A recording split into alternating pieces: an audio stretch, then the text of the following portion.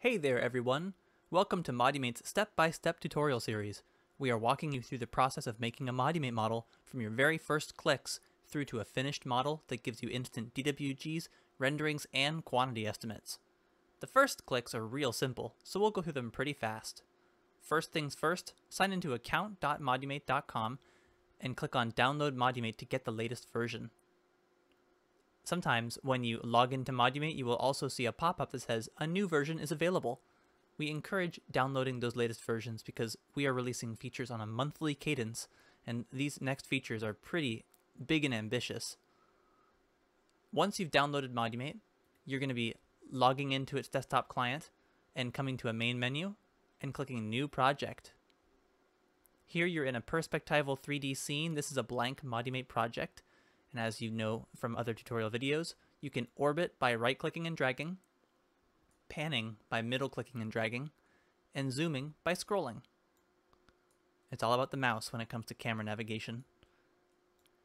So for this project, we're going to be importing a background image and tracing over it because it's very common in architecture that you have a hand sketch or existing conditions drawings or a sketch that you recently did in a different piece of software. And all of those things can be converted to images and imported into Modymate. We use the background image tool here, and then we click a place in the scene for the image to live, and a direction the image should look, in this case vertical, for a floor plan. The next step will be to pop up a window and let you browse to the image on your computer. I have that on my second monitor, so I'm picking the image and clicking open. Look at that, the image was imported. Now the scale is kind of arbitrary, because every image has a different scale and DPI. Some images come in with a scale, but many don't. We encourage a kind of low-tech, calculator-based approach to getting a scale.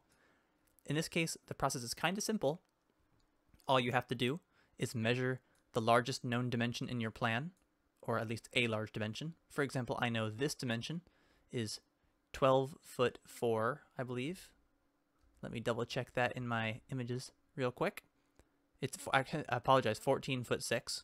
So the way I can create a scale factor is to draw a line over the exact same dimension that I expect to be 14 foot 6.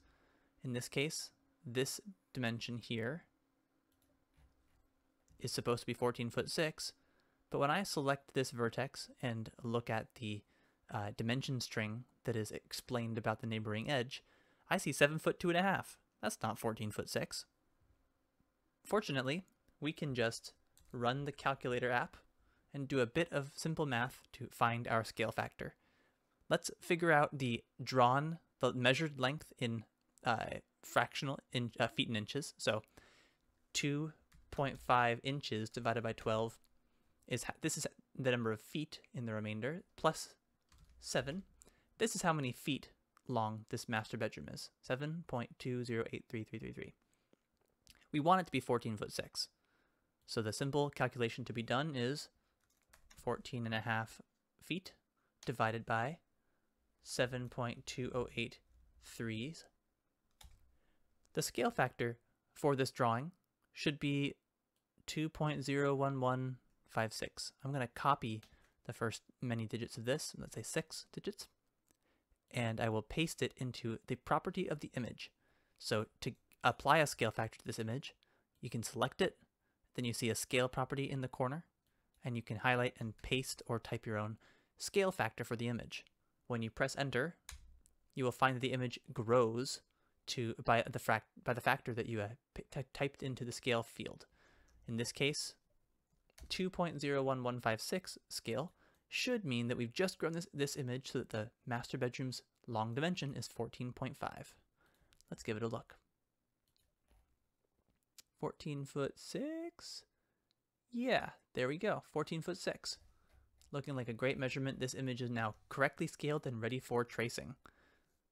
If I placed it in a place that's too far from the origin, I'm happy with this, but I can select this image and use the move tool to move it closer to the origin. I kind of like this distance. That way the lines are not in my model, but I can still kind of see the axes nearby and maintain a sense of orientation in the scene. In the next video, we're going to start tracing this image to lay out our floor plan to get it ready for elevating into the third dimension. Catch you there.